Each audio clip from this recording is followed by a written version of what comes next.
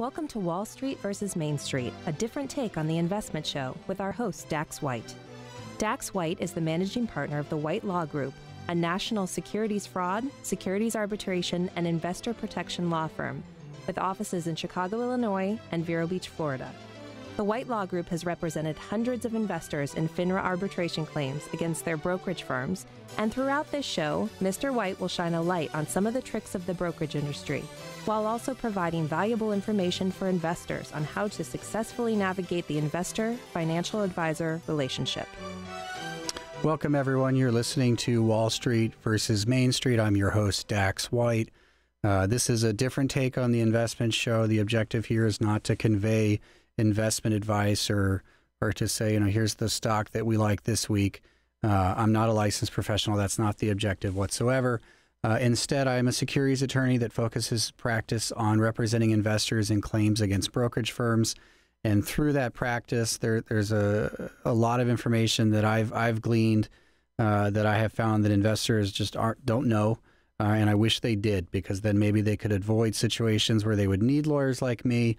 And so that's the objective of this show, is to try to pass along some of that information and try to make it a more productive relationship between you and your financial advisor by arming you with some of the information you would need to better protect yourself and make sure that your broker is looking out for your best interests. So each week, that's what we try to do. If you want to watch us online, visit livestream.com and then do a search for Planet Vero TV, and you can find our episodes there, and you can see me. You can see that today I dressed up. I did that because it's finally cool enough here in Florida to do so. It's been so hot, and it's been a struggle to put on a tie and a suit, but finally it's nice. And so if you're watching online, I hope that I look good. Today, the objective is to talk about how long, let's say you feel like you've been taken advantage of, you think your broker did something nefarious. How long do you have to bring a claim? Because we feel like in our practice that people are either they don't pick up the phone and call because they think it's too late, or they call and they're sort of, well, I suspect there's nothing you could do about this, but I wanted to talk to you anyway. And so I think it would be important for investors to have some sense of, okay, if something goes wrong, or if I feel like something went wrong, do I still have time? Can I still bring a claim? And there's two elements to that analysis and figuring out whether or not there's still time. The first is statutes of limitation. Each state has various statute of limitations that dictate, depending on the cause of action, how long you have to bring that claim. And it's very nuanced. It depends on the state you're in. And obviously, in a short program like this, there's not enough time for me to cover all of them.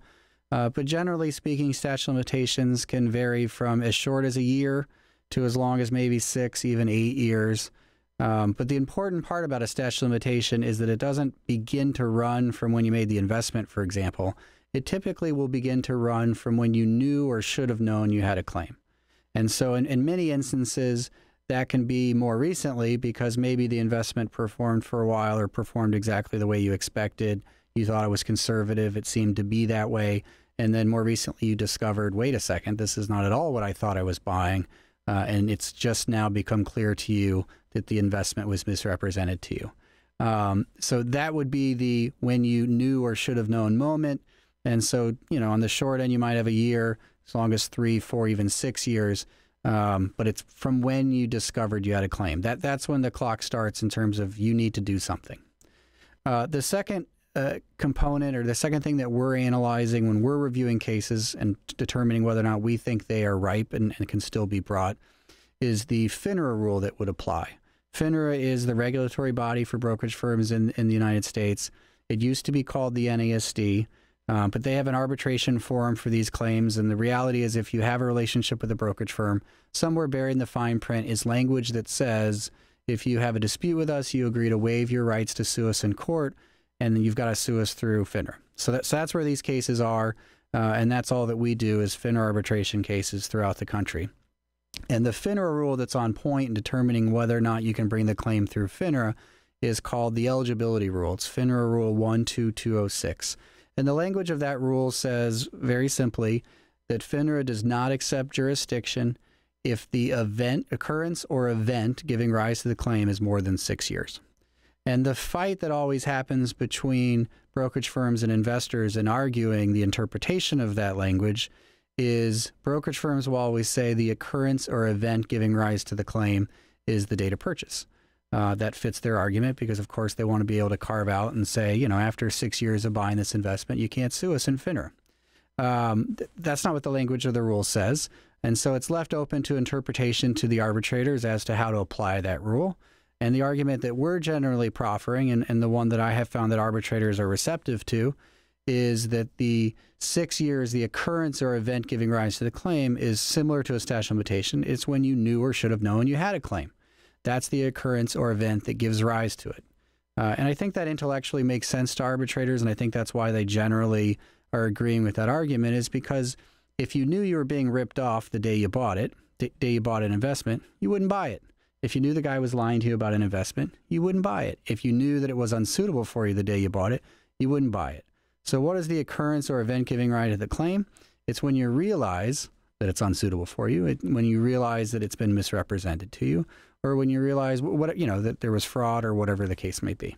But that's generally the fight, is brokerage firms. It is the one motion to dismiss in FINRA rules that they are permitted to file prior to a hearing. And so if you bought an investment more than 6 years ago, I can almost guarantee you they're going to file it because there's no downside for them.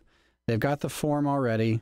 They pay their lawyer a couple $100 to input your name, copy paste your name into this form, and they take their shot. And so, when we're evaluating cases, that's what we're looking at. And if the date of purchase is more than 6 years, we're evaluating whether or not, given the facts of your particular situation, whether or not we think we can make a reasonable argument that the occurrence or event giving rise to that claim would be some later event. And typically that depends on the type of investment that's involved. The majority of our cases involve alternative investments, non-traded REITs, TICs, oil and gas limited partnerships. And these are investments, frankly, that the way they're structured makes it very difficult for you to have any idea how your investment is doing. And so you're not going to discover that the investment has been misrepresented to you until years after you bought it. And so in those situations, we generally think we've got a pretty strong argument that the occurrence or event giving rise to the claim is sooner. But that's the things that we're looking at is factually. It used to be that it depended on which jurisdiction you filed it in because there was case law on both sides. There were cases that said in some jurisdictions that the occurrence or event is the date of purchase. And then there were in some jurisdictions where courts said, no, it's when you knew or should have known. And so there was this conflict amongst all of the jurisdictions.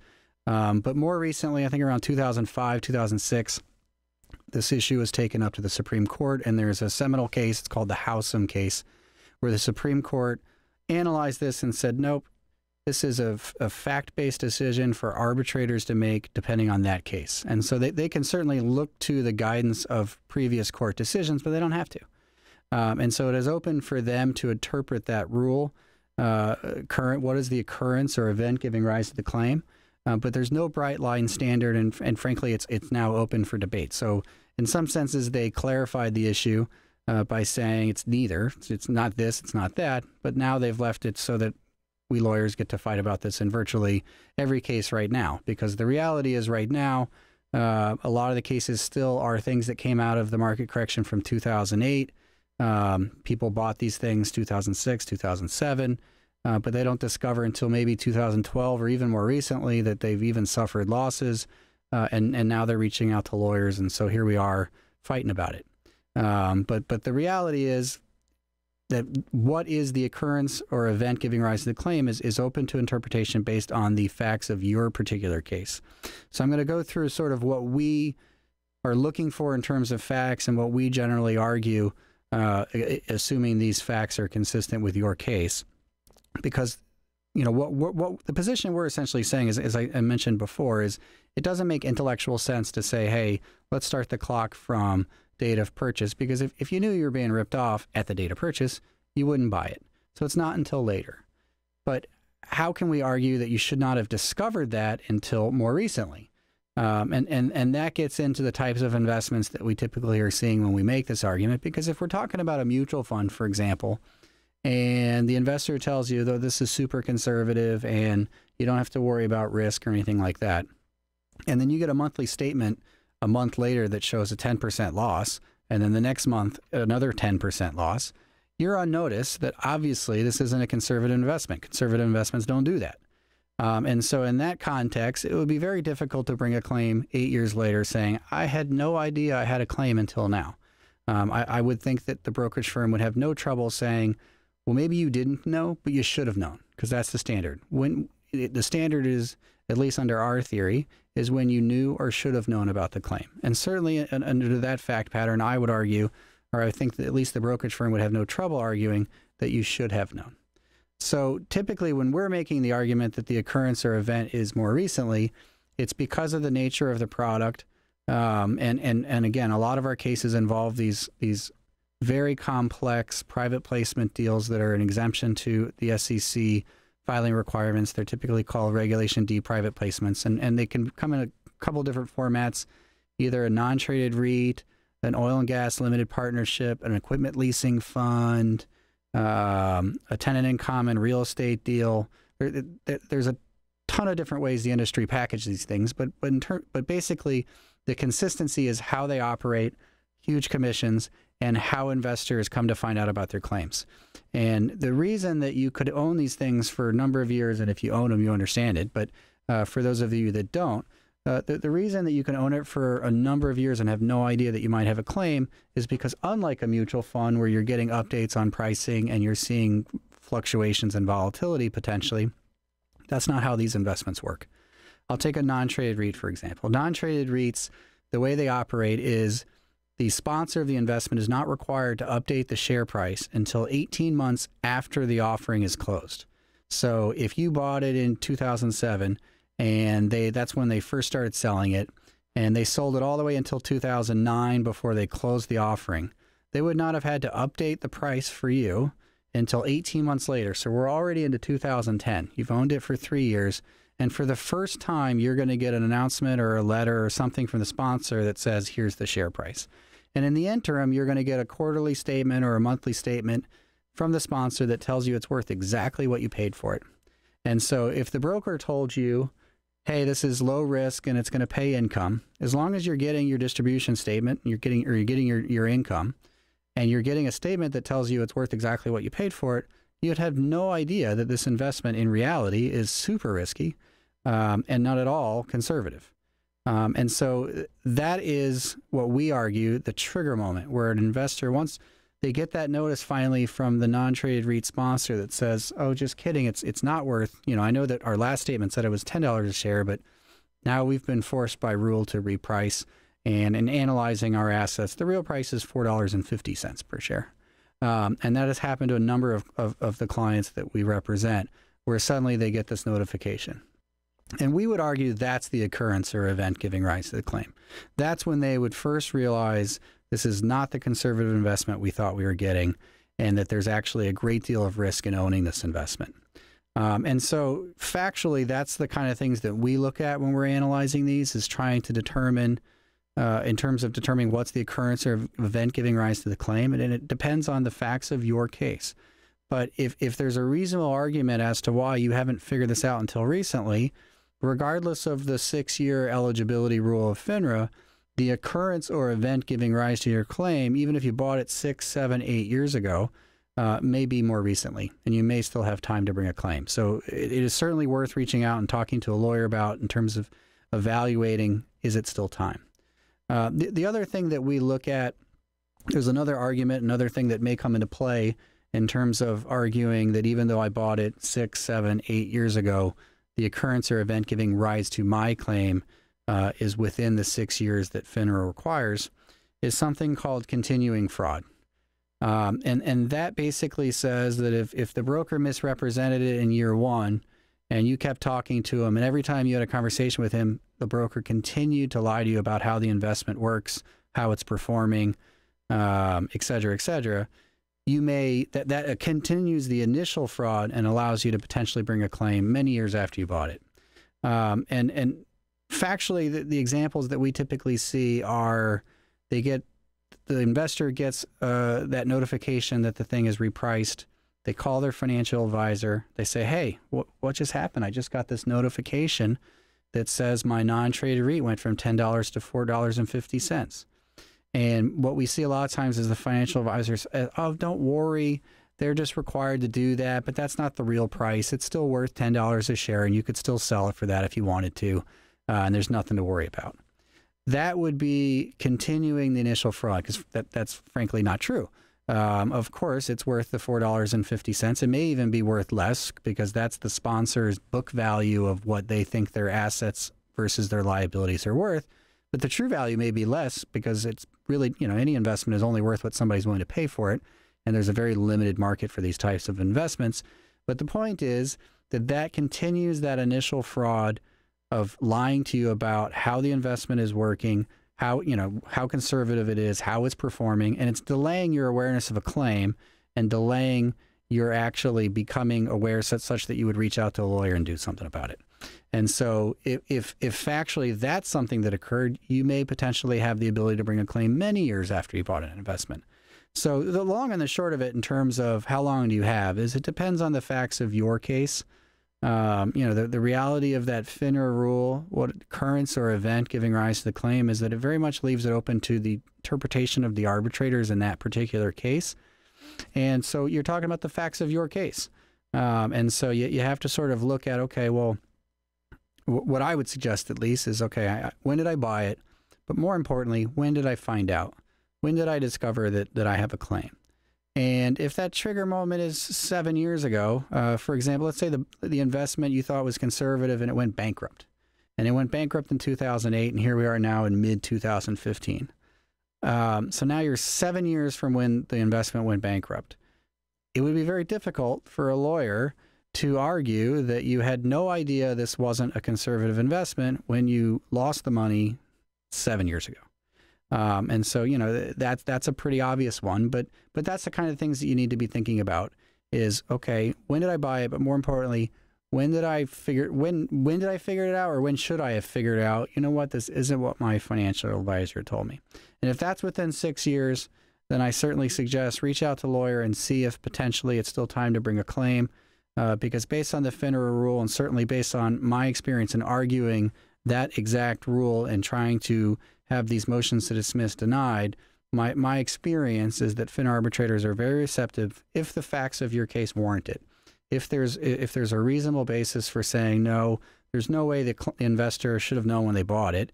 It's when did they find out, and here's a reasonable reason why they didn't find out till later. So that's the long and short of how long do you have to bring a claim. We're going to go to a commercial, and when we come back, I'm going to talk to you about how to file a claim if you wanted to.